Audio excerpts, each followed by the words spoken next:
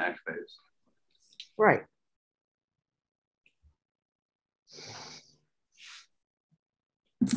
Good afternoon. Testing, 1, 2, 3. Okay. I think we've got everybody and we're ready to go now. We are live, correct? Yes. Great. Okay. Good afternoon, everyone. My name is Guy Gazzoni, and I'm honored to be chairing the Senate Budget and Tax Committee. Today, we have a very interesting and very important hearing on the Federal American Rescue Plan Act. Obviously, we all have known and heard about this, but we're fortunate to have a great deal of expertise to discuss it. This is a joint hearing between the Budget and Tax Committee, the House Appropriations Committee, and also two of our joint committees that we feel are very relevant to the issues at hand. The Joint Committee on Federal Relations, chaired by Senator Jill Carter and Delegate Al Carr, and the Joint Committee on Management of Public Funds, chaired by Senator Malcolm Augustine and Delegate Pat Young. So we are a good chunk, actually, of the legislature, certainly the parts that care largely about the budget, and really pleased to have everyone here and pleased to have the lineup that we have. This money and the efforts of the federal government have made a dramatic improvement to our budgeting situation. And I know that we're all very anxious to hear more about some updates on all that. And with that, I will turn this over to House Appropriations Chair Maggie McIntosh. Thank you very much, Chairman. And let me echo the sentiments of Chairman Gazzoni. Welcome to everyone, and in particular, welcome to our partners in the other subcommittees that are very interested in this.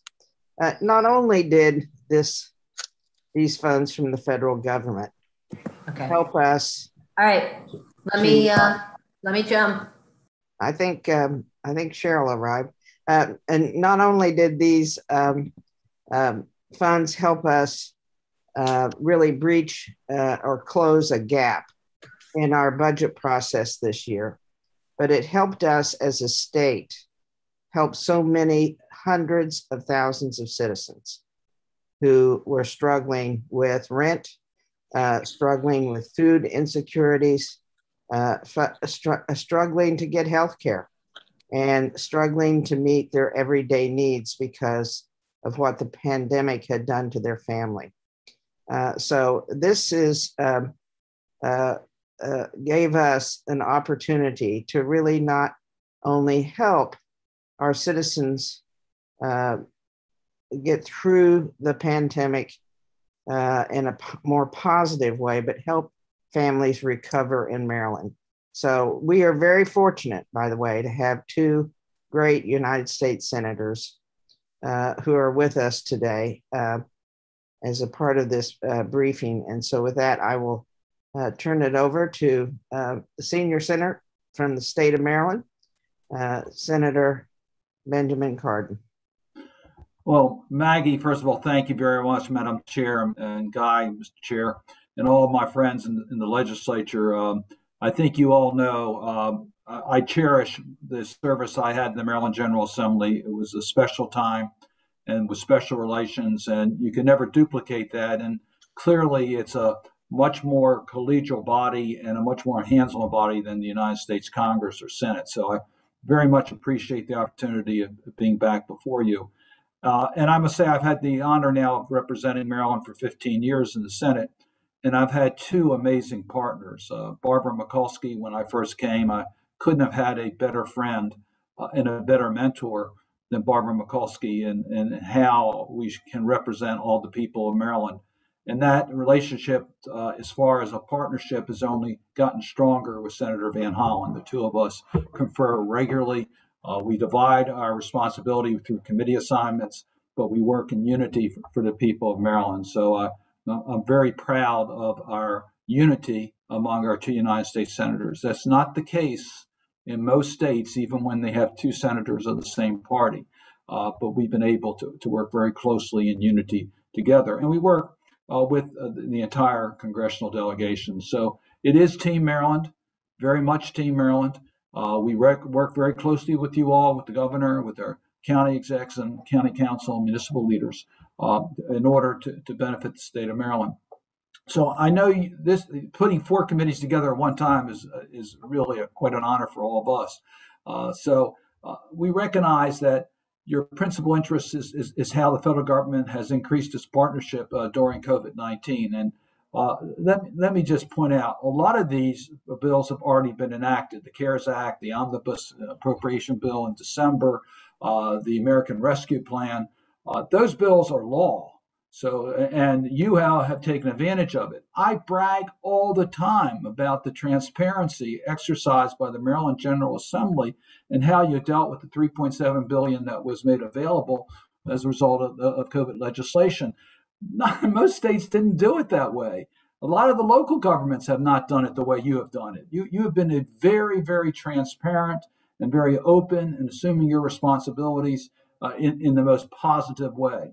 Now, those funds have not all been expended. There are still issues concerning the programs that have already been enacted, and I'm more than happy to try to respond to those types of questions. As you know, in addition to the funds that are made directly available to the federal government, we in Maryland had about $2.3 billion made directly available to our counties and municipalities. Those funds are currently being encumbered. They're not completely been used up yet. And there are certain requests to the Congress to modify the time in which the funds can be spent and the manner in which they can be spent. So I just want you to know that is under consideration here. And we always welcome your thoughts as to whether additional flexibility is needed. We do trust you, and we want you to have maximum flexibility, but we want the rest of the nation to do what you have done and demand transparency as these decisions are being made. Now, there are at least 2 other bills that are working their way through Congress that could have a dramatic impact on that partnership. One is the bipartisan infrastructure package bill. That bill has passed the United States Senate. Speaker Pelosi indicates that will be voted on in the House as early as next week. Its fate is still not known because of its relationship to the budget reconciliation or the Build Back Better budget that President Biden is working on. They're 2 interrelated bills, and both have dramatic impact on that partnership.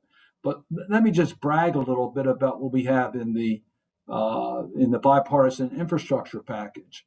Yes, it's the largest increase ever in the road programs, in the bridge programs, in the transit programs, in the broadband, in the water projects. I serve as chair of the subcommittee on infrastructure of the Environment Public Works Committee. Our bill, which was reported out over 6 months ago, is incorporated in that.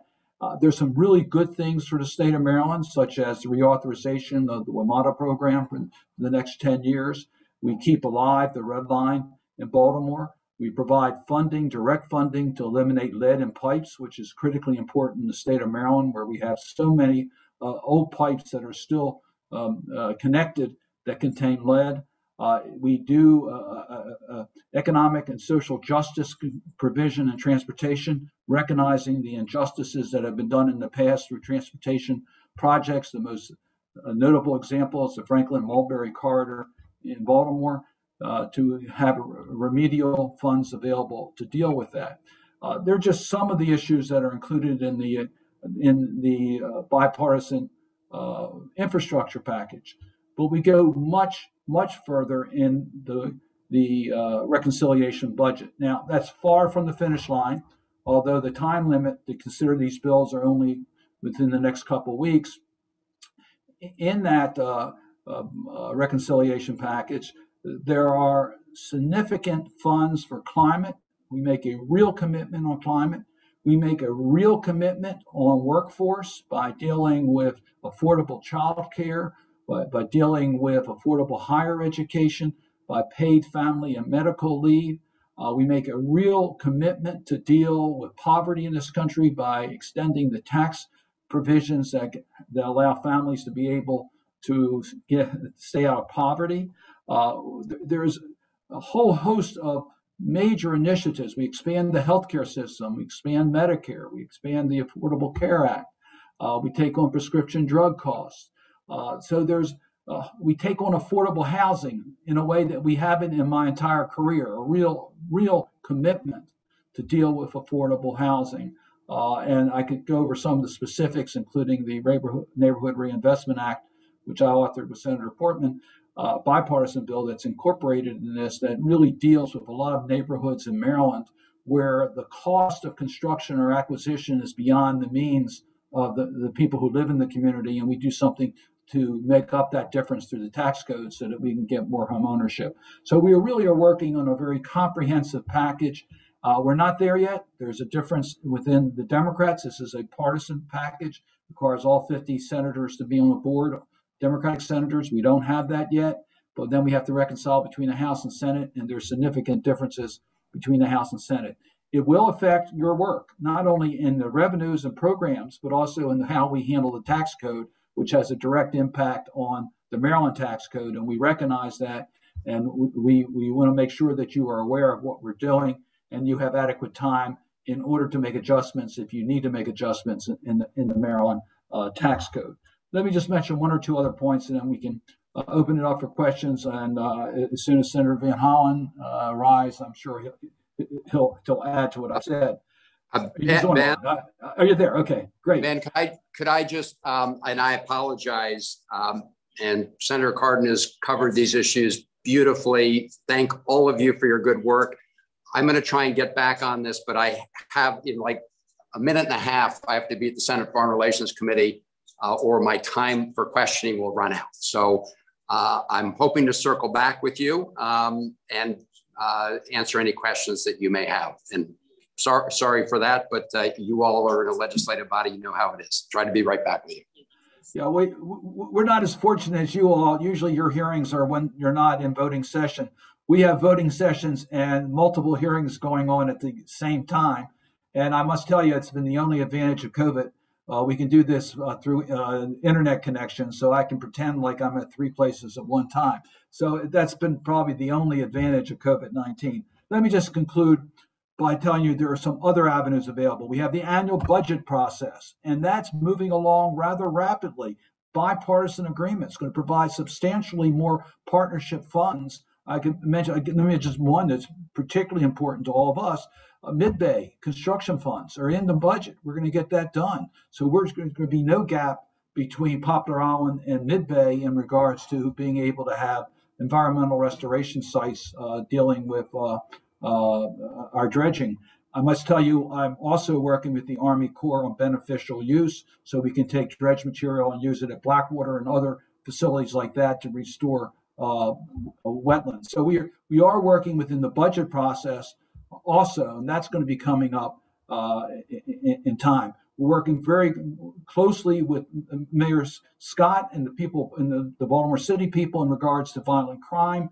Baltimore is going to be eligible for community initiative funds dealing with violence. We've worked hard on that. We're expecting to get them some significant resources to deal with the crime issue in Baltimore City. We are laser focused on the FBI for Prince George's County. We are working very aggressively. Congressman Hoyer is going to call a meeting with the Chief of Staff of the President to engage the President directly on this issue. So I just really wanted to know there's a lot of things going on.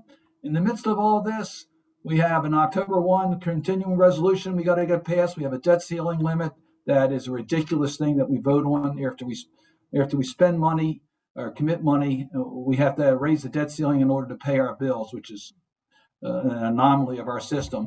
But that comes up in October. So you'll hear about the partisan division we have now in the continuing resolution. I hope we can resolve that. We certainly need to resolve it before the end of this month. So there's a lot of things going on that are going to have a direct impact. If we miss the debt ceiling or continuing resolution, it has a direct impact on Maryland, on your work, and obviously on your financing. So I'd be glad to try to answer some questions or provide additional information. Our staff has made lots of documents available to your staff. We try to make this as easy as we can.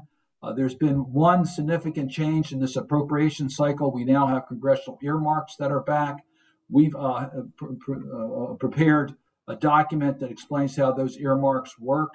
The earmark process is pretty much complete for this year, but starting for FY23, we are already soliciting areas where you think we can work together in directing specific funds to go into projects that are eligible for earmarks. And we welcome your input in that process as well. So let me ask the members for any questions, and please use the hand raise function in Zoom.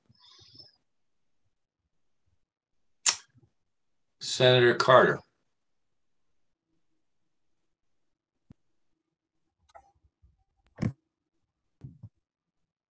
Go ahead, Senator Carter. Thank you, Chairman Gazzoni. And thank you, Senator Cardin, and all of the colleagues on this call. I'm Senator Jill Carter, just for the purpose of the public. And along with Delegate Al Carr, I'm chair of the Committee on Federal Relations.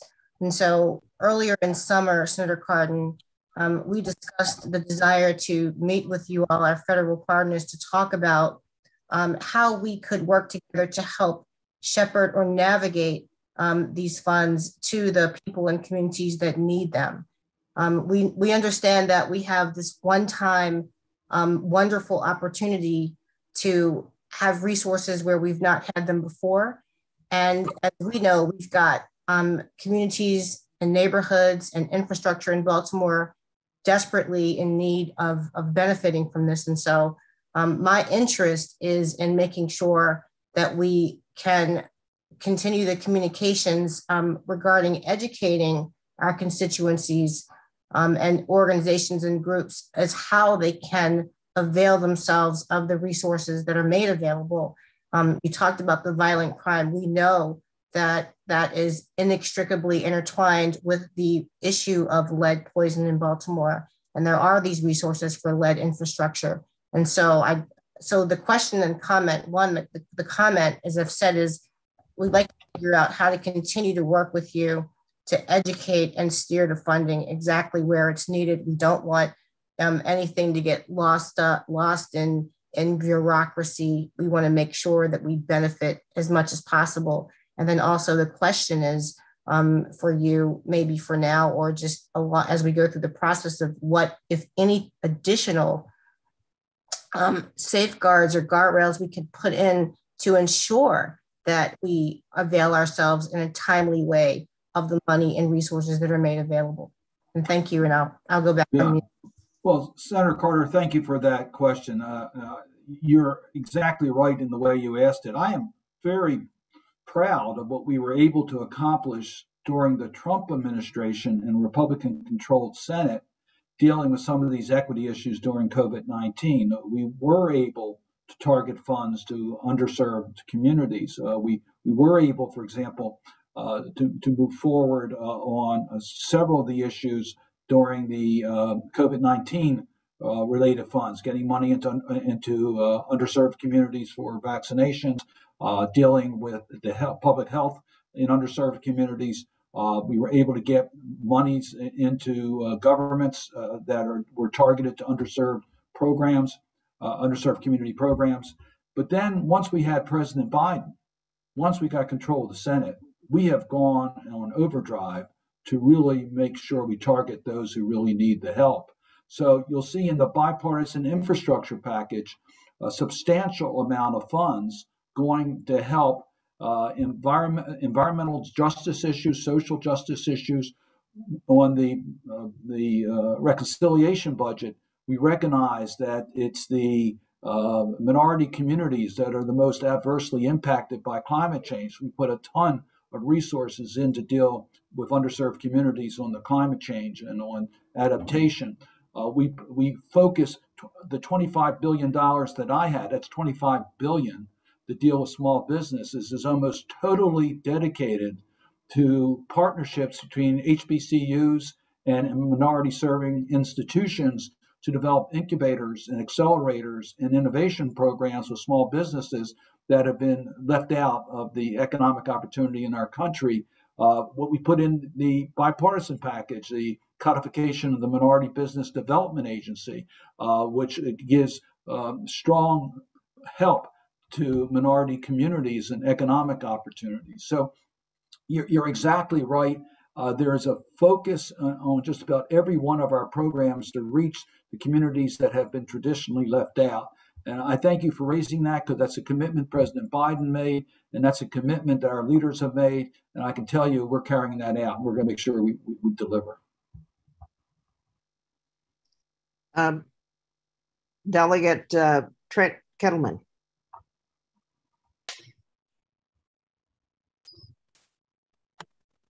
Thank you, Madam Chairman.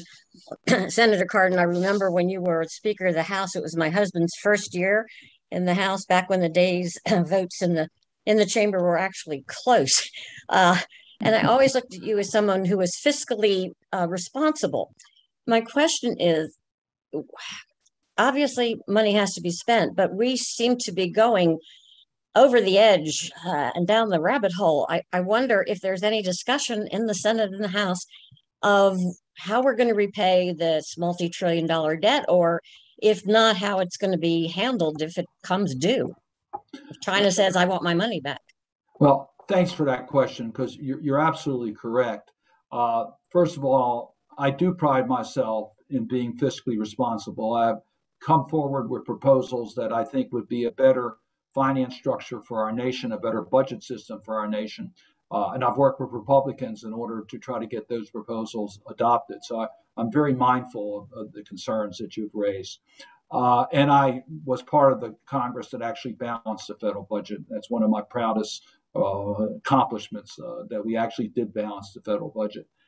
I want to take exception now. Once we went into COVID-19, I met with economists, and they told us it was desperate that we get as much money out in the economy as we possibly can. When we had a total shutdown of the economy, and we did basically as a result of COVID-19, in order to keep our economy afloat, it was important for us to get money out as quickly as possible. And I'm proud that Democrats and Republicans came together with the CARES Act that put a boatload of money out, not offset, just money out in the economy. And it worked. It worked. We saved families, we saved jobs, we saved businesses. And that when you look back at this pandemic and look at the potential economic damage they could have done to our country, we avoided that. We got damaged, don't get me wrong. A lot of people got really badly hurt during COVID-19, but we didn't go through a Great Depression like we did in the early 30s. We were able to avoid that type of catastrophic event. So now let's go to two other events that we're talking about. One that I strongly disagreed with. Both are partisan events. When the Republicans passed their 2017 tax bill, I thought it was a major disaster from a lot of different points of view. But the major disaster to me was on the budget, because it added $1 trillion of additional debt. And it has. The verdict's in. It reduced our revenues by about $1 trillion and without offsets. So we went, and there was no reason in 2017 for us to put another $1 trillion into the economy. And I might argue we went to the wrong people, but that's a second issue. As we're looking at the infrastructure bill and as we're looking at the reconciliation budget, we are looking at offsets so that we don't go further into debt. Do I think the offsets are right on the bipartisan infrastructure package? No. I don't think they're as strong as they should be. And I've said that. I said that on the floor of the Senate. I think it's important we pass the bill, but I am disappointed it doesn't have stronger offsets. I think it should have had stronger offsets. We offered stronger offsets, but we couldn't get bipartisan support for it. I can tell you, we will not pass this reconciliation budget without strong offsets. We don't have the votes to do it, first of all, and it's the right thing to do. So we will have offsets. Now, you may not like all those offsets. What we're going to do at long last is give the IRS the funds they need to audit returns so that people pay their fair share of taxes. Our bean counters tell us that we're losing somewhere around $1 trillion a year in uncollected taxes. That's $1 trillion a year in uncollected taxes. So we're going to collect a large part of those taxes moving forward. And secondly, we are going to raise the taxes on large corporations and wealthy people who have avoided taxes for too long. So they're the two areas where you're going to see an offset. But the net going into the economy is going to be pretty flat as a result of these issues. Admittedly, it'll go up on the infrastructure package. It probably will go up somewhat on the reconciliation, but not by $3.5 trillion or $1.2 trillion. Thank you. Senator Roosevelt. Hey, Jim. And I'm again, I apologize to everybody for having to jump off for a minute to ask questions, but I'm back if there are any questions for me as well. Thank you. And Chris, have you made your second vote? Oh, I've not voted. No, I was just doing my questioning in foreign relations. You made your first vote, I hope. Did you make the first vote? I made the first vote, yeah. Okay. I'll tell you what, I'll go up and make the second vote and I'll come right back down. So I'll leave it to you right now. Okay. You know how much time is left on that? Sorry, everybody. All right. Thanks. Let me check that too. All right. Again, apologize for having to jump.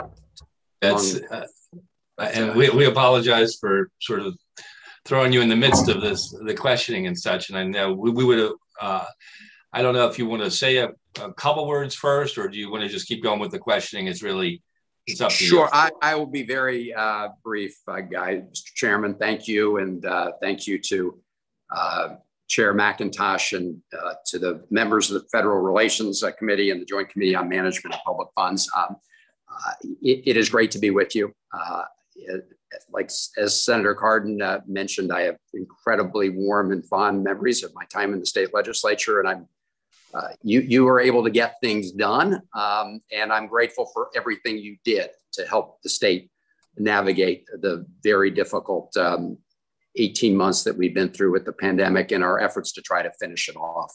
And when I say all you've done, I mean both on the healthcare front as well as measures you've taken with respect to helping families, small businesses across the spectrum, and of course school systems, transit systems, state and local governments. And the federal government did step up, as you know, in terms of a series of measures, and we look forward to working with you to make sure that those funds are put to their best use. And as Senator Cardin mentioned, we're now involved in trying to get the better part of what President Biden calls the Build Back Better agenda into law and across the finish line, the bipartisan infrastructure bill. And then, of course, the other part of the Build Back Better agenda, which includes many important things: universal early education, affordable quality childcare. There are a lot of people who are not back in the workforce because parents want to know that their kids are in a safe place, with quality measures in order to go back into the workforce. So those are among the things, including moving to a clean energy economy and all the opportunity that brings as well. So I don't want to go on because I'm sure you have questions, and I'm happy to try and answer any questions you've got. Thank you for being great partners in working together for all the people of the state, because as I've told you all before, they call you, they call us, they call state and local officials, but there are shared constituents and citizens, and we just have to work together to make sure that we succeed as a state. Thank you, Senator. We're very lucky to have you and Senator Cardin. And there are a number of questions teed up already. So let me go back to Senator Roosevelt. Thank you very, very much. And thanks for being with us. But if you have to go vote, go vote. It's more important for you to be there voting than being with us. So don't worry about us in that regard. The question I want to ask is, everybody talks about dysfunction in Washington and everybody fights with each other and you can't get stuff done. But the fact of the matter is, this year, you and Senator Cardin and the Congress and the president have gotten a lot done. And my question is, the three big things on the schedule right now are the debt ceiling, the infrastructure package, and reconciliation. My question really is, and you can't predict the future, I got that. What do you think the likelihood is that 1, 2, or 3 of those things will be done by the time we go into session in January?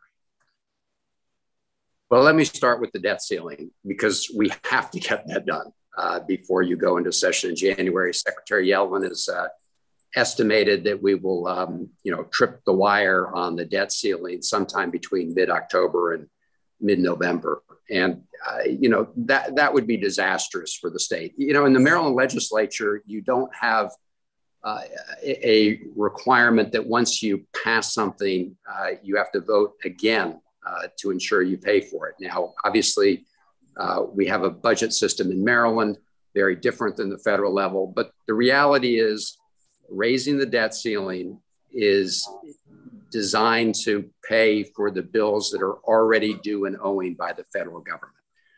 So it would be like us waking up one day and deciding we're not going to make our mortgage payment or not going to make our car payment, except for on a national scale where we jeopardize the full faith and credit of the United States, which is Senator Cardin and I were just earlier this morning on with the Maryland Chamber of Commerce. And, the business community, from the National Chamber of Commerce to every sort of business organization, association at the federal level, has urged the Congress not to make a big political drama of this, because it would be catastrophic for our economy. So the House has just passed that yesterday, along with a continuing resolution to keep the government open and funded through December 5th. As you know, I mean, we feel it more in Maryland than most other states. But if we don't get a continuing resolution by the end of this month, then you're talking about the self-inflicted wound of a government shutdown,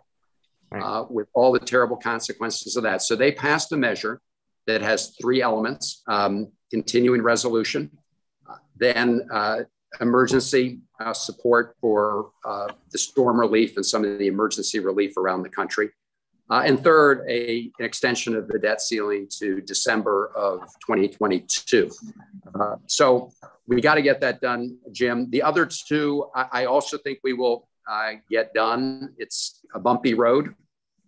And we've obviously got to make sure that we work together. One bill is bipartisan. The other, as you know, has not been. And we're trying to, piece together a solution that gets both these pieces across the finish line. Thank you. Senator Carosa. Thank you, Mr. Chair, and thanks to both of our U.S. senators for being on the Zoom with us. I wanted to follow up on some of the interaction between, I know the both U.S. Senator staff and Congressman Harris's staff have been working with the Salisbury Chamber of Commerce on the push for the Restaurant Relief Fund, the replenishment of it.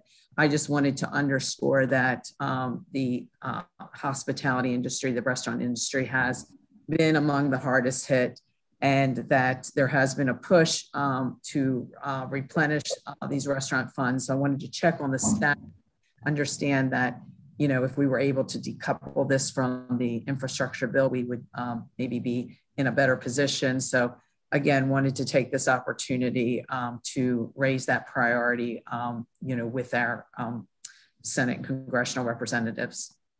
Well, Senator, thank you.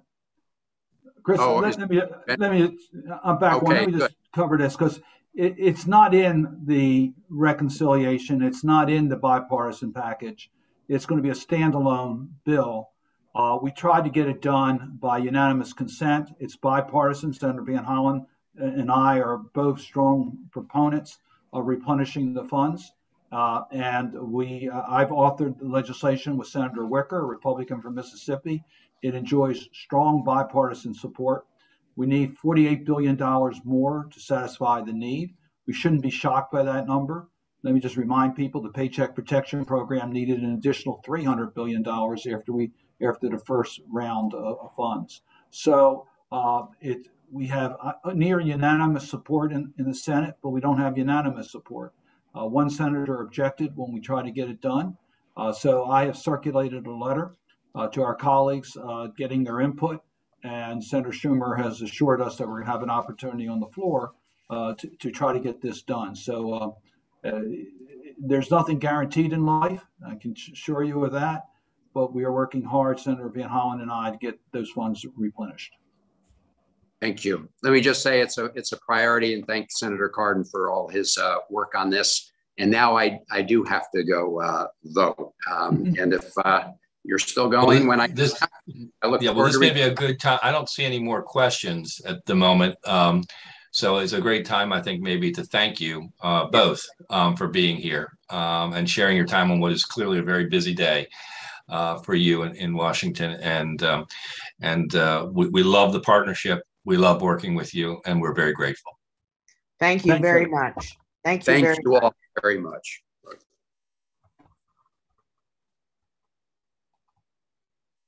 So next up, we have Secretary Brinkley, Department of Budget and Management.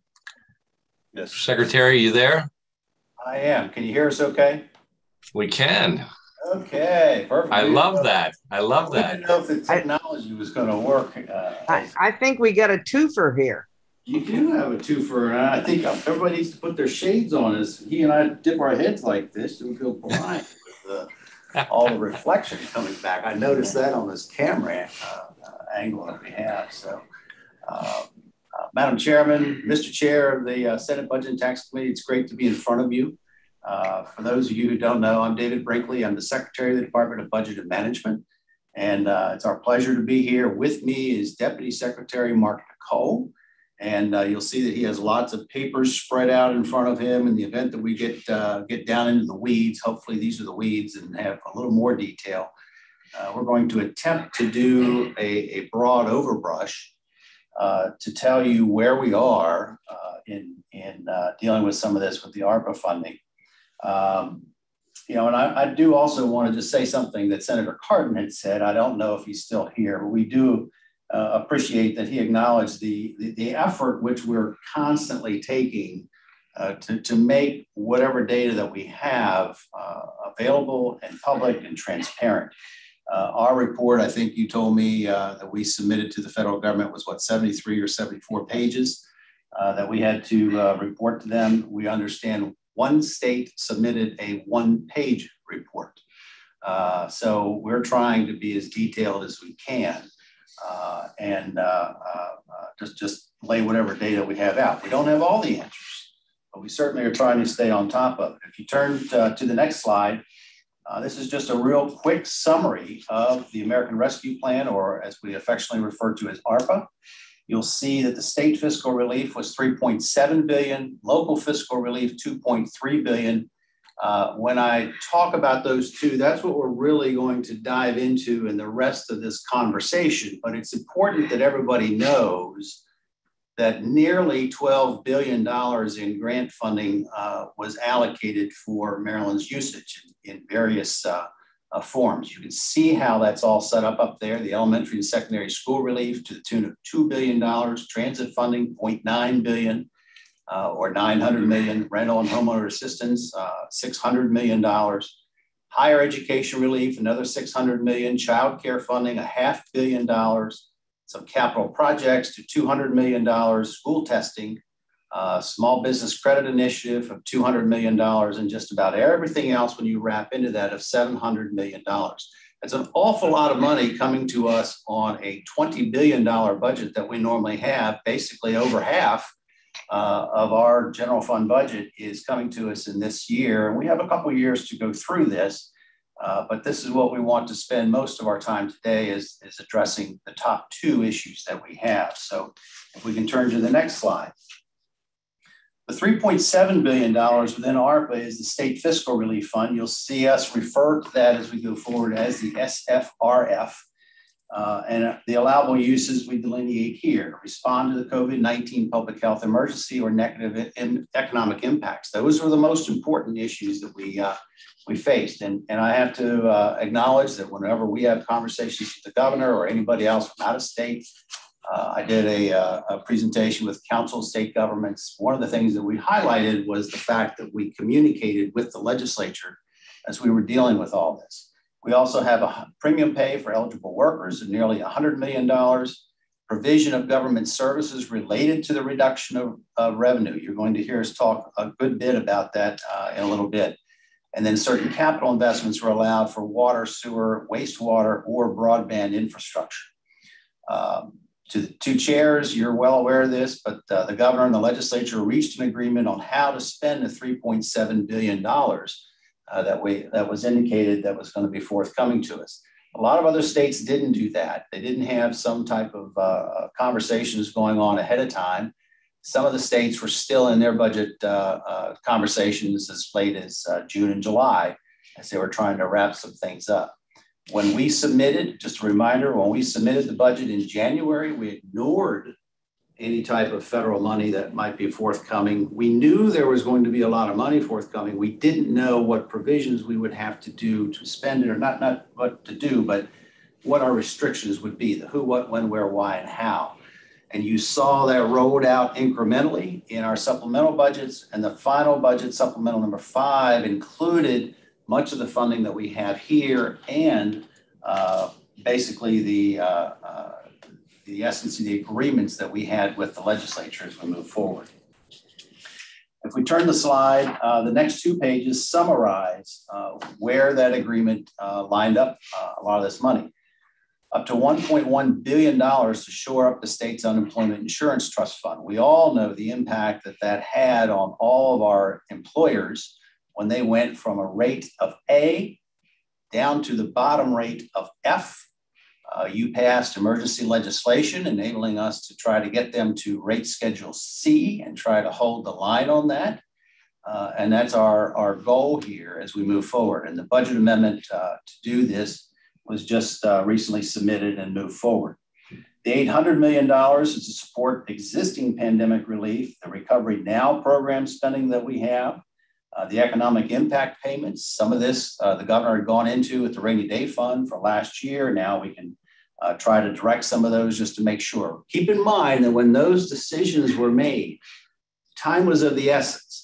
Our employers couldn't wait for the legislature to come into session and then strike whatever deals were going to be struck and then get money on the street. We had to ensure that some restaurants had the capacity to keep their doors open going through the winter time. And so that's what some of that was allocated toward. $600 million for the support of safe reopening of our schools. We know that the devastating impact that it had with kids not being in the classroom. Our mission is to get them back into the classroom, but we also now, particularly with the new variant of COVID, have to do so as safe a process as we can, and also based on the latest information from CDC and our health authorities. $500 million to improve transportation services and certain infrastructure. We are also anxiously awaiting what will happen with the infrastructure bill in Washington to see what impact it would have on this. I didn't say if any. We know it would have some impact, presuming they can get it passed, and then we'll have to perhaps make some adjustments along these lines too. But the point is that we reached an agreement. We want to make sure that we get those services to move forward, and that commitment is there. And then $300 million to support our broadband infrastructure investments and services as we go forward. If we turn the slide to the next one, we're continuing with some of our allocations along this line. Let's see, just waiting for the slide to turn. Well, while we're doing that, I'll just keep talking. We learned this in the Senate. We can do this as a filibuster thing. You just kind of keep the momentum going. I don't know if your slide is turned, but our slide is not turned here. $300+ million to support critical lifelines for Marylanders in need, including $140 million to support the higher than estimated caseloads and the costs in the temporary cash assistance programs, the TCA programs. $103 million to support utility bill arrearage assistance programs, and $54 million to continue the enhanced monthly benefit for Marylanders receiving TCA and temporary disability assistance through 2021. And then $26 million for a temporary 2% rate increase for nursing homes. I know that that was something that they were very, very appreciative of getting that acceleration to come up. And because, I mean, frankly, they were faced with some dire challenges under themselves. We allocated, as I mentioned earlier, up to $100 million for response pay for state employees providing essential services, and $75 million to expand apprenticeship and employment training programs. I'm going to take a pause here. Mark, you're following on the notes. Is there anything I missed or anything that you want to enhance? No, I think you're good. Okay, nice answer. I like that. If we turn the slide, we see the State Fiscal Relief Fund and its updates. We did receive, I don't have that page up. Right. I think we went a little too fast. Yeah, go, yeah, back a slide. Back another slide. There, That one. There we go. So keep in mind, when we entered into our conversation with the legislature, we thought we were going to receive a valuation of X. We actually received Y from the federal government. It was $178 million less than the original estimate.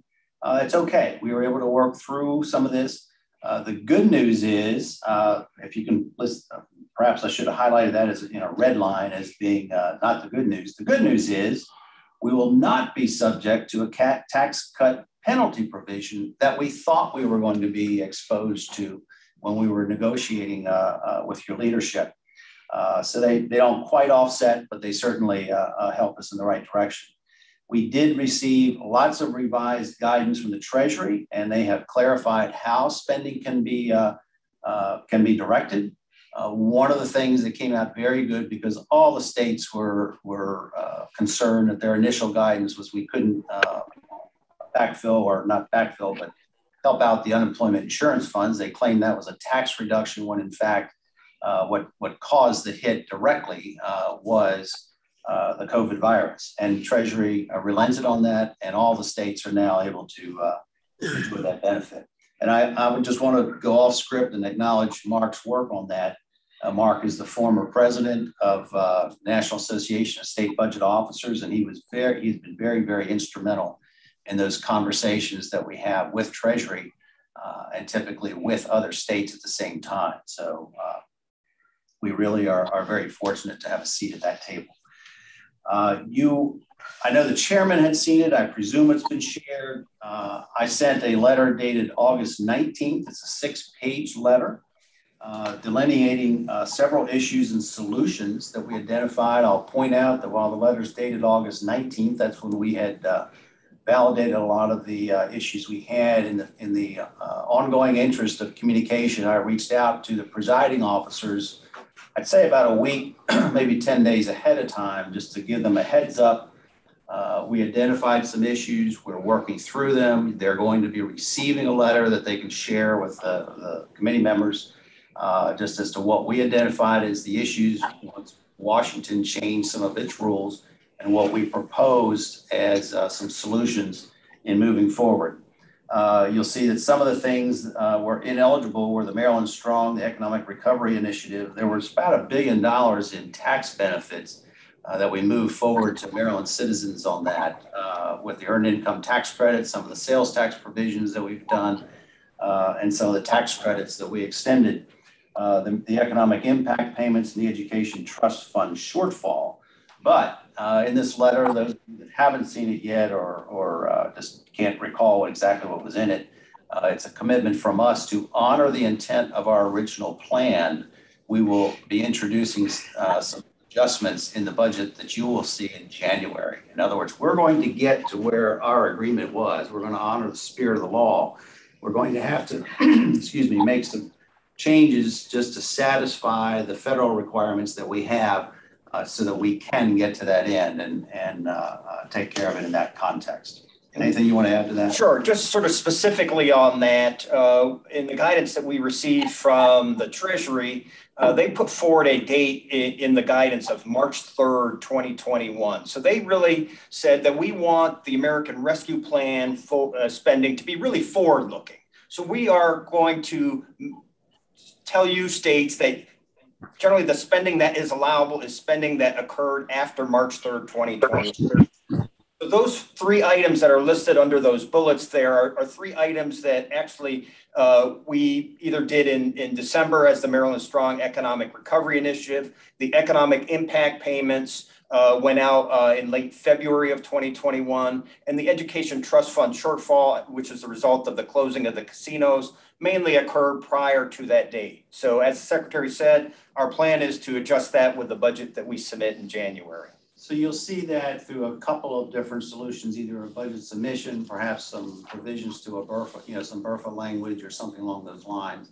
We'll still be identifying exactly, furthermore, what those issues are, and then move forward on how best to legislatively get that fixed, so you can anticipate that. The next slide, slide 7, shows our ARPA spending summary on where we've been. You can see our original estimate was about $3.9 billion, just shy of that. And my screen has not changed. I don't know if anybody else's has yet or not.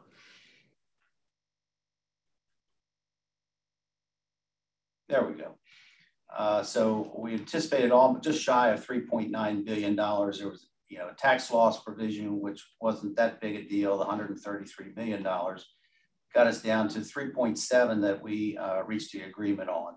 Our actual allocation was 3.7 that came from the federal government. So we have an overcommitment of about $45 million in the agreement that we have with you.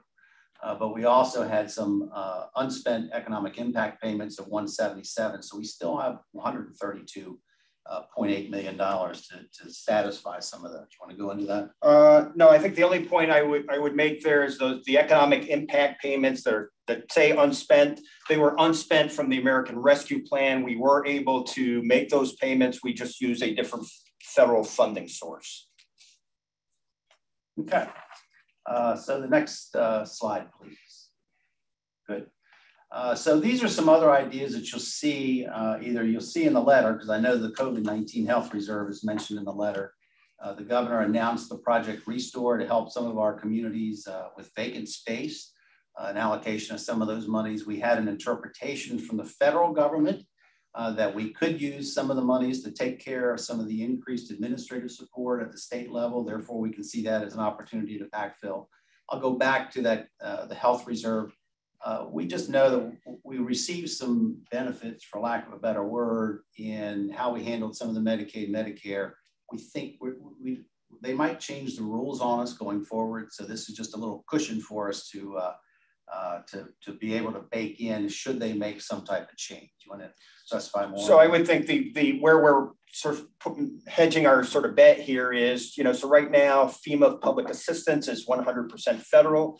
At some point, the federal government may change the rules around those types of expenses. And if that's the case, we need to have some money set aside to cover the state share of those expenses. This would be one of those reserves that could be used. We don't know that it's going to happen, and we don't know the magnitude of what it would be, but we think this is being defensive and trying to prepare ourselves for that.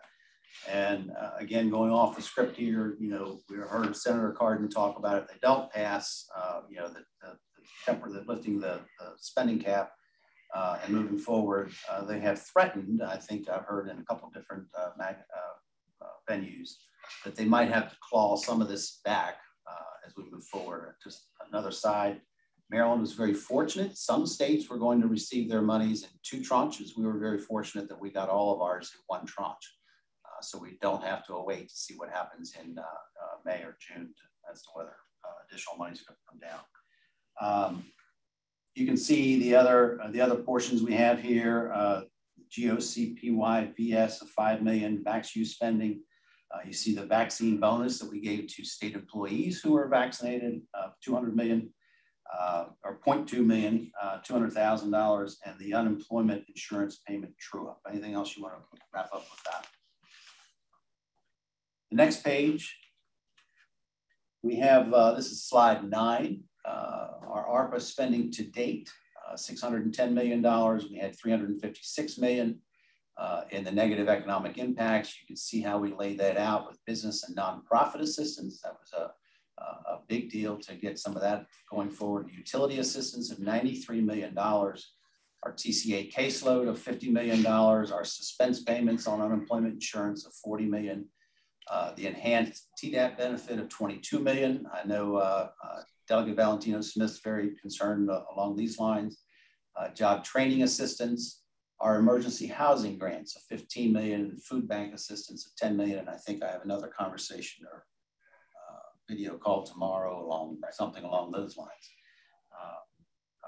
Anything you need to add on this? So I think the point I would make here is if you're looking at these programs here, a lot of this spending was spending that was included as part of the Relief Act, in particular through the Recovery Now fund that was originally supported through the Rainy Day Fund that eventually is now being supported through the American Rescue Plan. That's, we have been reporting on that to you. We had been reporting on that with you every couple of weeks. And, so a big part of this is that particular program. Okay. Slide 10. This continues what we have on our to date. The premium pay was $98 million. Our healthcare provider support, again, this is something very critical, particularly as we're going into this next variant and some of the challenges we have there, $52 million. Our K-12 education, $46 million. This is from the state's portion. Remember, there's still our additional federal funds. They will flow through us, but they end up directly at MSDE. We're acknowledging the $25 million for learning loss, behavioral health, and safe school reopenings at $10 million apiece. And then the DJS, juvenile services education, of $1 million. We have broadband infrastructure of $32 million. Again, my concern, my staff is used to hearing me say this. I kind of wonder if there are enough contractors to do all the work we're paying to get it done. Same thing on some of the, just about anything on the capital side at this point. Transportation funding of $20 million and certain aid to county governments of $5 million. Do you want to specify anything else on this page? Next slide, please. Number 11. This is the big wild card as we're playing this poker game, for lack of a better example, is the revenue loss. The federal government did write in a revenue loss provision into this, and this is where we can identify a lot of the areas where we can utilize some of the money, even if we backfill through some other area on some of the commitments that we made earlier. So we're still going through some of the calculation on all this. You're having conversations with the comptroller's office, is that right? And what's the timeline along those lines? So we, in the report that we submitted to the federal government, we shared with them our current estimate of revenue loss to be $1.6 billion. That's a calculation we're going to have to redo annually every December and submit that to the federal government. And keep in mind that goes across the areas of our general fund. We're looking at the sales tax and what we might have, an opportunity loss along those lines. Also, that might be the big area that we also have on transportation. When you look at all the loss that we had of people not driving and certainly not crossing the Bay Bridge and some of the toll facilities, the debts on those did not stop. We kept making the payments and all to the bondholders, but the revenue certainly was interrupted, and we still have maintenance to do along those lines. So again, we're looking to see how this can be incorporated, but then depending on what the federal government does on the infrastructure bill too, we'll then have to wed those together. So again, as I pointed out on the third bullet point, states can use federal funding to supplant certain government spending. They don't want us to use it to take care of tax reduction as it goes forward, but that's where we get into that de minimis category, and none of the programs we've done have crossed that threshold. And then the BRE is calculated, as Mark just indicated, revenue loss of about $1.6 billion, and then there's that calculation done every December. The next page. So before you go on, one of the things I wanted to sort of share with all the committee members here is transportation spending, which as part of the agreement was about $500 million. If you looked at the American Rescue Plan itself, you would see that there is no sort of place where that was sort of an allowable expense. Revenue loss is the way that we as a state are going to be able to use some of the federal money to support those transportation services and infrastructure. Okay. Next slide, slide 12, NEU spending. Okay. This is where we have the non-entitlement units. Those are also our municipalities, in case you hadn't made that nexus of the 148 number. They are eligible to receive up to $529 million.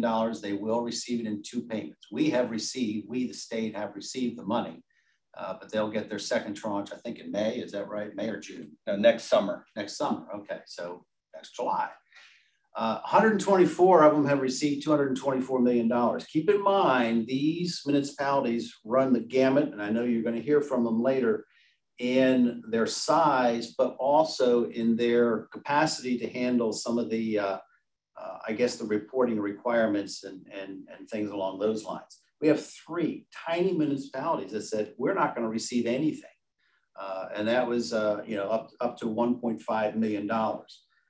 We have a few that we still have to work through this, but I will point out when it says on that bottom slide that the state is providing technical assistance to municipalities, I'll point out that the state in this case is the Department of Budget and Management, and we have been working closely with them, and we have hired a consultant to help us navigate these areas. Mark was at MML providing some counseling to them and getting them up to speed. We prepared the spreadsheet reporting so that they're all on the same type of spreadsheet document so that that can all readily be integrated and then shared with the federal government so that reporting does not become an issue. So again, when we say the 124, many of those like Frederick or Gaithersburg, Rockville, they have fiscal teams in place. They're ready to hit the ground running, and they took off and they did that.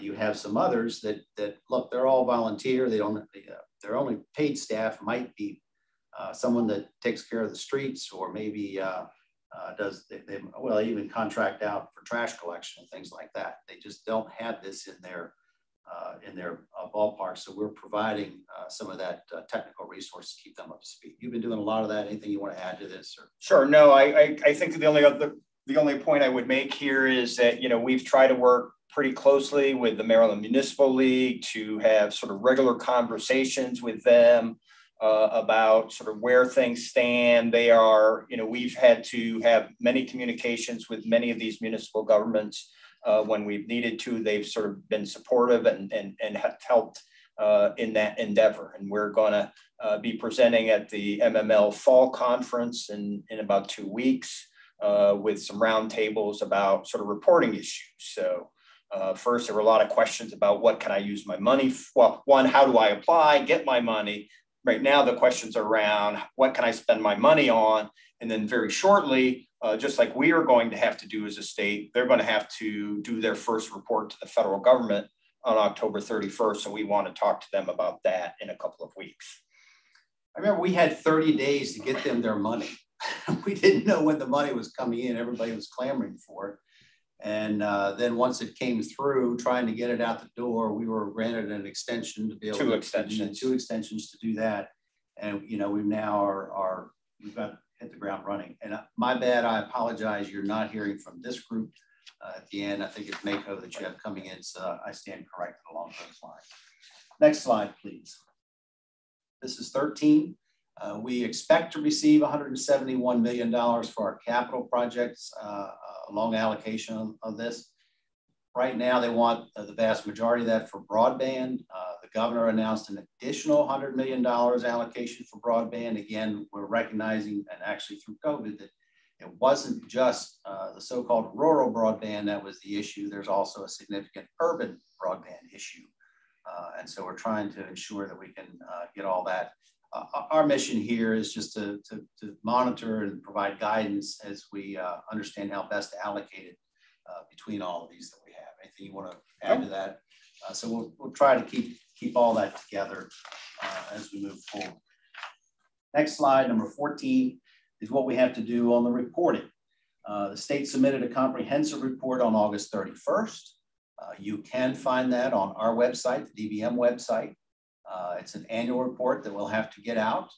This is what I wanted to acknowledge Senator Cardin on, is that we're keeping that up to date as we can, which I think has been very well. Our interim report, we had an interim spending summary that went out, and documentation about the revenue loss calculation, and an NEU spending summary.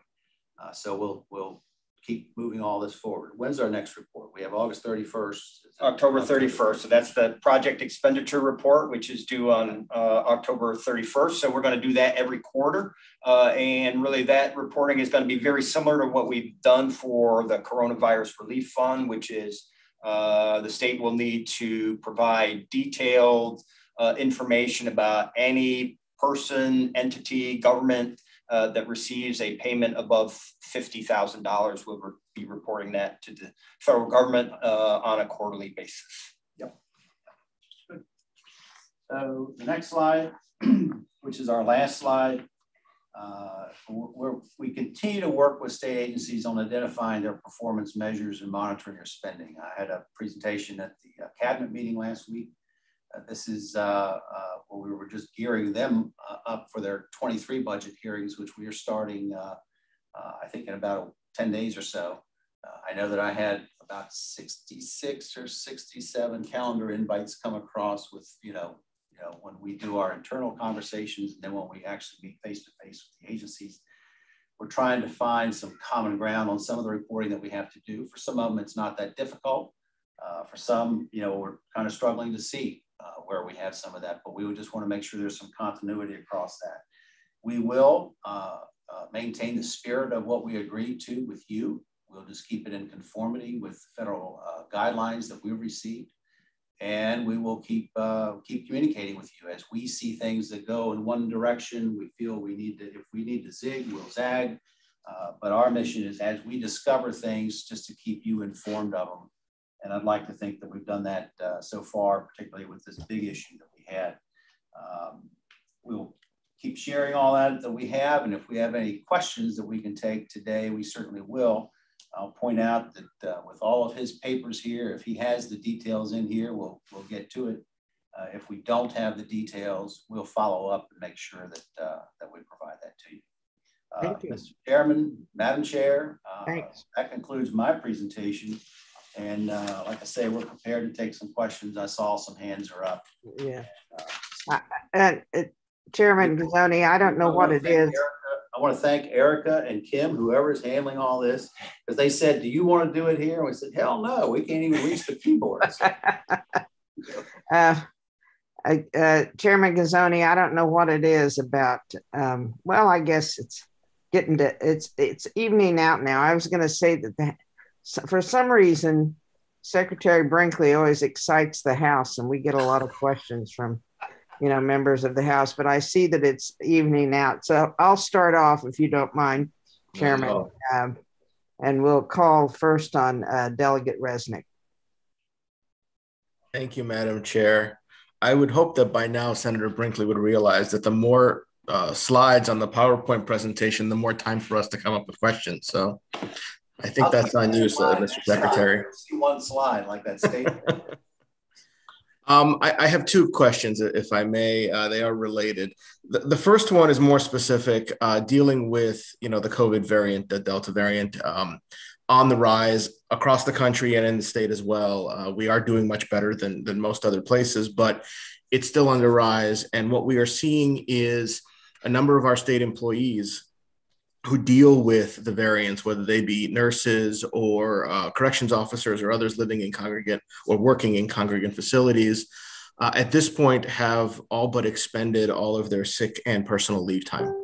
And because the emergency paid sick leave program has ended, we're wondering if is there anything that you and the governor are thinking about doing in order to compensate them, or maybe using some of the federal funds that we are getting in order to help out our state employees who have used up all of their time in their efforts to try and help the people of Maryland?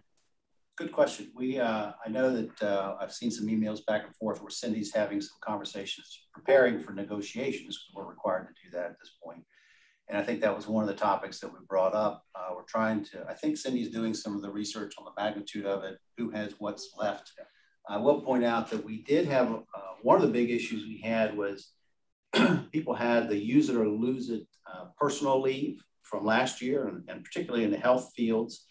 They were unable to use it, so we extended that into this year by administrative action, where we allow them to play catch up along those lines. But that's all the personal leave that they're entitled to. It's not the sick side that you're inquiring about. And so we'll find out where we are along those lines. Are you aware of anything else in the email that I saw back and forth? No, I didn't. No. Yeah. Okay. But it has hit our radar scope, and we're trying to gauge exactly what that is. Part of the conversation is also, you know, at what point do you have vaccinated people versus unvaccinated employees, and who's willing to take participation along those lines? My inclination, this is not the governor's inclination at this point in time, but you know, we might be willing to provide some type of benefit to those who've gone to the step of getting vaccinated. But if we have an employee who refuses to get vaccinated, and in my opinion is helping spread the or share the risk where we don't want it shared, that individual shouldn't be entitled to that type of relief. So those are some of the conversations that we're having. Well, that's great. And I'd love to hear more about how that progresses as we move forward. My second question is related to COVID as well. Again, we're not out of the woods yet. And I think we can all agree that this is still a problem. However, the governor's emergency order expired months ago. And what we have been seeing since then is just a lot of extra work and hassle when it comes to funding the DD communities issues, or funding Adult Medical Day, or funding education programs, or others. It just seems like, for whatever reason, we ended the emergency program assuming that everything was fine, knowing full well that we're still sliding through this process. And I've had numerous conversations with the Department of Health, with the Department of Social Services, trying to reinstate programs and benefits, ultimately going back, getting partial, why not just ease everyone's concerns, reinstate the emergency order or some version of it, so that we don't have to keep going back and forth, having extra conversations just to be able to help our constituents? Interesting question. I'm not privy to the governor's conversations with his council along the lines of that. I do know that part of it was to ensure, as we so-called flatten the curve. We've forgotten about that term that we heard so much about 18 months ago, that a lot of that was to shut down certain venues that we had, and by that I mean the really massive ones, so that we could do a lot of vaccinations and step in and take over some sites to do that. We've pretty much gotten to that point and past that point. The other aspect on the emergency was to allow people not to be forced into getting their licenses renewed and some things along those lines. And I think that we have certainly gotten to a level of COVID's going to be with us for a long time. We're trying to make sure that the government at this point in time adapts to whatever the new normal might be, whatever it is. I hear you. I'm not privy to some of the conversations that he's had along those lines, but we're also seeing that we can take some steps to get some things back up and going. It's not to say that we're back at 100%. We're not. And that's why those are some of the important transition points that you're bringing up. You know, we were having some issues with CCU when we dealt with, deferring a lot of the collections that we had, and now we have a backlog there. And that's just within DVM itself. But as I'll certainly mention it to him next time I see him, and just see exactly where some of the stands are. I know we had a lot of people do pushback, and because he announced it in 2 tranches. And he came under a lot of criticism for not shortening the state of emergency. But part of that on the August 15th date was, again, to allow MBA and some of these other places to ramp back up so they could continue their scheduling, so we could get people back in to renew not just their driver's licenses, vehicle renewals, but also professional licenses and all those different avenues that had to suddenly be suspended. Well, I appreciate that. Thank you. And I hope you would take that back, because from much of this, it's a financial issue. It is money, right? It's not, I understand all the issues dealing with licenses and opening venues and that kind of a thing. But at the end of the day, it's a question of being able to get money as effectively and efficiently into the parts of our state and economy that need it. And that's why I brought it up to you. So please, yes, take it back. Thank you very much, Madam Chair, Mr. Chair. Senator King. Thank you. David, I'm sure you've gotten as many phone calls as I have about this child care issue. From what I'm hearing, there are over 800 child care centers that have closed across the state, and because they just ran out of money. And I've heard different dates on this, but I know that the money has been approved to give out to these child care centers to try to get them back up and running. But now we apparently the grant approval people got laid off in August. So they have to rehire people now to come back and give out this money for the grants. Is there any way to speed that up so that we can get these people back? Because we're not going to get people back to work until we can get their kids taken care of. Well, that part's true. And I knew that was one of the concerns, or one of the variables people were looking at, as to whether that was impacting getting people back to the workforce. Certainly the child care aspect. And I wasn't aware of people being laid off, but I'll certainly see what I can find out about some of that. I think a lot of the child care work was done through MSDE. Is that correct? And so MSDE is the one that has been handling some of that. And maybe there's been some organizational reshuffling with the new superintendent in there. I can certainly find out, because that is one of the goals we have, is to ensure that some of these folks can, we had a lot that shut down because some of the demand, when people weren't working or were working from home, went away. But at the same time, they were very focused on, can we get back up and going? And then is there going to be the capacity? And you're right, some of them shut down. Some of them had to accommodate to some new health guidelines and things along those lines. And I just know that we have resources that can get out the door. And we've been in communication with the person that they've hired to advocate for them several times as to what exactly it is that they need. I know I've met with him and had a conversation to say, be pretty crystal clear on what we can do versus some of the impediments that they're facing that are not necessarily in our control. Well, one of the things they were concerned about, even as far as hiring people back, is that there is a hiring freeze. So trying to work around that and get people in to actually get this money spent, it has just gotten very complicated.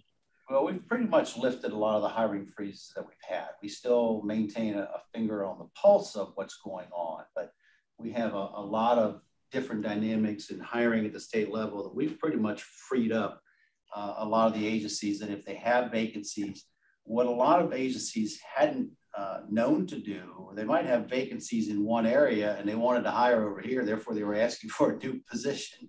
And we've been having an awful lot of work of just having them repurpose positions. They have a position and they have resources for it, but let's get it repurposed. And some of the HR teams have to be brought up to speed on that.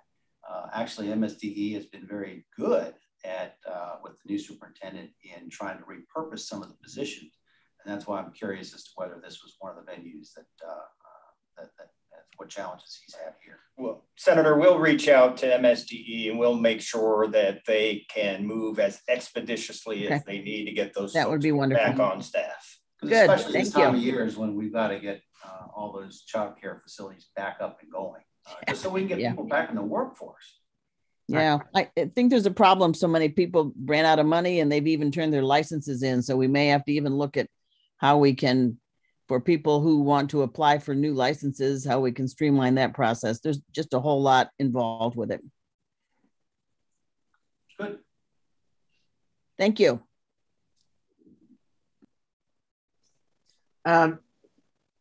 Let's turn now to Delegate Geraldine Valentino-Smith. Thank you, Madam Chair, and thank you, Mr. Secretary, for your willingness to help us all understand how all of this money was spent and being so transparent. And I appreciate in the beginning that you said this was going to be more of a general presentation. So what I wanted to do was ask you some questions about 3 populations of people.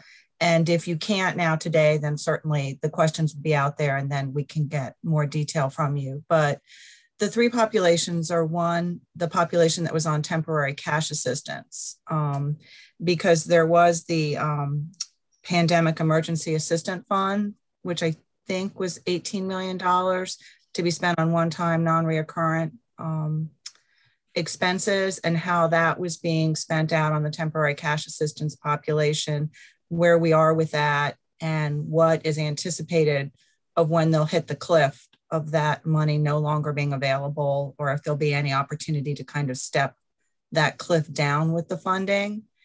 And then the second is, as you said, the TDAP population. And of course, they got extra money, a population that much needed the money, even pre-pandemic, but a population that can't work and can only receive state or federal benefits to be eligible. So the plan for when that population, when they'll hit the cliff, when the money will be gone, and if there's a plan to use any of the additional money that appears to continue to be out there and available for the TDAP population. And then the third population tend to be almost the same. They're on SNAP benefits. A lot of them are also TCA and TDAP, but the SNAP, obviously a totally federal program where a significant amount of money was put in for additional food for families and individuals and the elderly. And then there was a new program that added a small federal increase. But unless the department applies for a waiver, and I understand that we might be only one of 8 states that hasn't applied for the waiver yet, we're going to lose that additional federal money. So has a waiver been applied for at FNS within the FDA, or are there plans to file a waiver? Because if we don't, that population is going to really hit a cliff of losing significant amounts of money for food. Mm-hmm. So let's touch on the last item first. And it's because I know that on September 30th, the one program runs out, but the subsequent federal program is scheduled to kick in October 1st, the very next day. And I know that that they have been communicating extensively with the recipients of that, so that they're aware of the transition and how that's to move forward. I think that program is supposed to go till December 31st.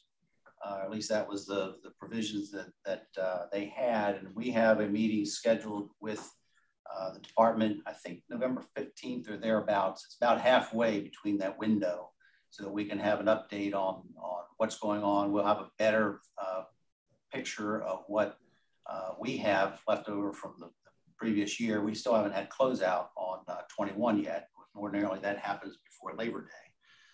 So the comptroller, has an awful lot of issues that they're trying to negotiate through there. And so we'll probably have a better picture along some of the, did you want to add anything along those lines? I think on those lines, we'll follow up with the Department of Human Services and kind of see sort of where they stand with regards to filing an application. I know that DHS had indicated that they did receive a waiver on some of the interviews and trying to follow up on that. That runs out December 31st also. They planned to start all that back up on just ensuring qualifications for January 1st. But again, we'll have to see what comes down from Washington and how we move forward along those lines. So I just want to be clear that we're talking about, so when we get back in specifics, the different waivers, because it's the waiver to ensure that the additional federal money can continue to flow, not just the increase that was put into the food plan that came out. That was a small increase, but that there's another waiver. And I only raise that because the department has missed historically some applications for some of these important waivers. So I appreciate your attention to that particular waiver. So here's something I'd request of you, only because I know that we have their departmental hearing coming up. Granted, it's not until November. Send me something.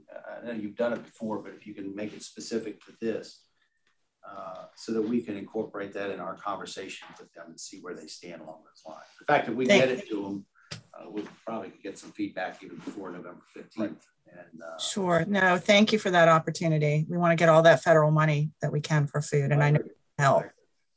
And Delegate, on your first two populations, right? So right now, as part of the Recovery Now legislation that the General Assembly passed and the governor signed, we did an enhanced benefit of $100 for both people in temporary cash assistance as well as in the temporary disability program.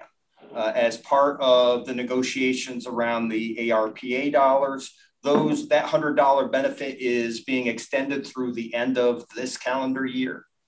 So that's the sort of the current plan. We have been having discussions with DHS about how they plan to spend the $18 million pandemic emergency assistance fund. And maybe that would be, that could be maybe the step down that starts to occur as the next calendar year begins. We're sort of still working that through.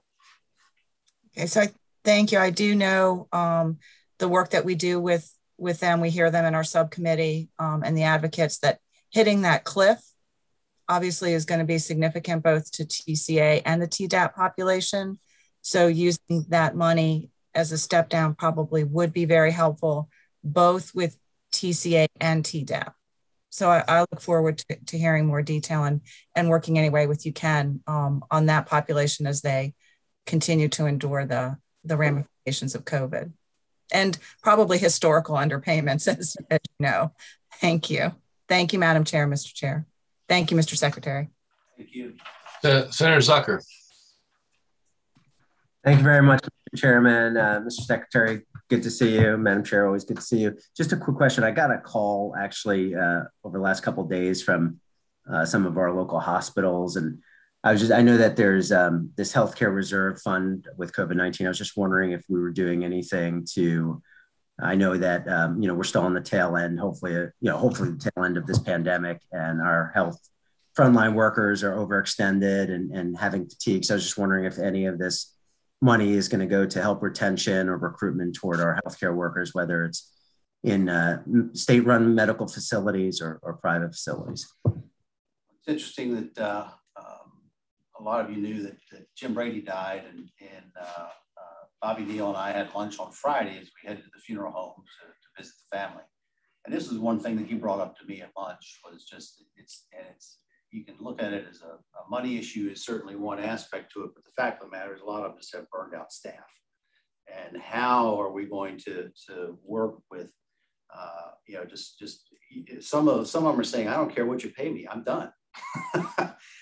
So how do we get either a new wave of workers to come online, from maybe a poor choice of words, but those willing to step up, particularly as we have this variant coming through, and who knows what's on the backside of it. So certainly the money is part of it.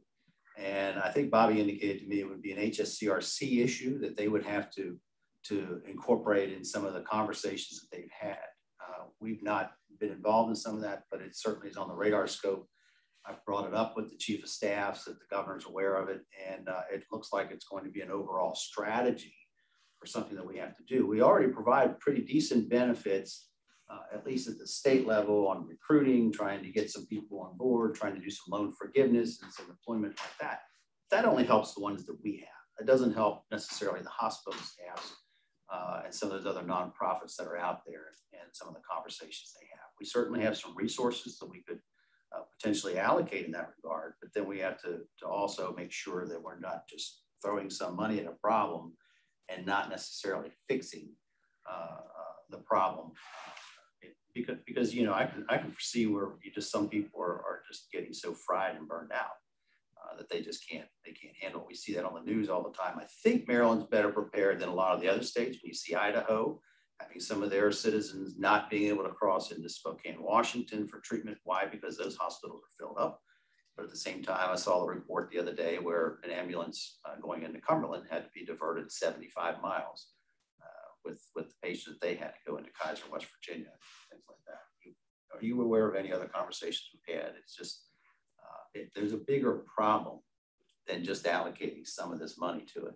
And I think that's where the conversation needs to go. I see Senator Eckert nodding her head in agreement. So she's certainly painfully aware of it. Okay. Delegate Solomon. Thank you, Madam Chair, and Secretary Brinkley, thank you for being here. A lot of my colleagues touched on issues that were really important to me. I want to second the comments from Delegate Resnick and Senator King's comments. In addition to the grant writers, which is a new wrinkle, I know MSD had some problems earlier this year and just getting their grants out quickly. So would second her comment. Anything you can do at DBM to work with MSD, and I know the new superintendent, is trying to rebuild the car as he drives it down the road. But anything you can do with them to make sure that those childcare grants get out as expeditiously as possible to help save the community.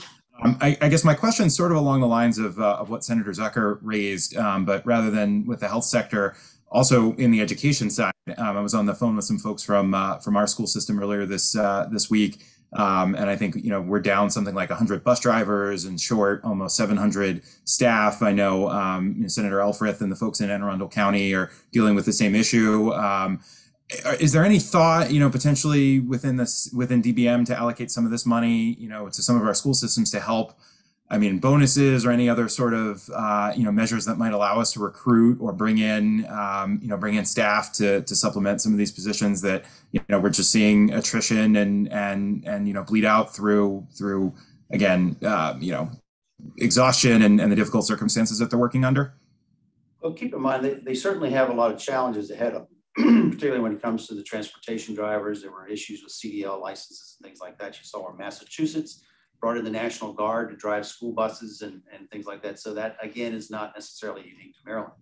I will point out to you, though, that they have plenty of resources in the education arena that they have, because number one, Maryland provides an awful lot of resources to them. And then as you saw in one of my presentations, there's an extra $2 billion going straight from the federal government, might pass through to us.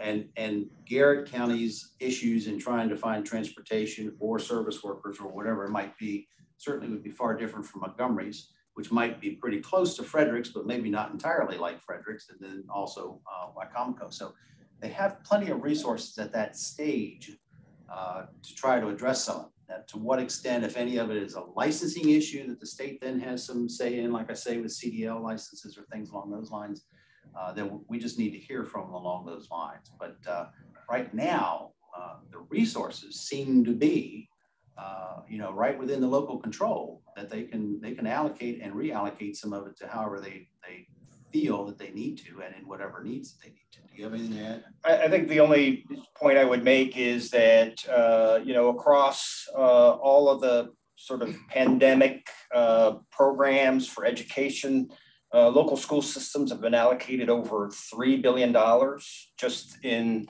ESSER 3, that's about $2 billion. And generally, we've sort of looked at sort of those provisions, and they are sort of very flexible as to how local school systems can use those dollars. So I think maybe they need to maybe just get a little more creative about, how they use the money that they're already receiving.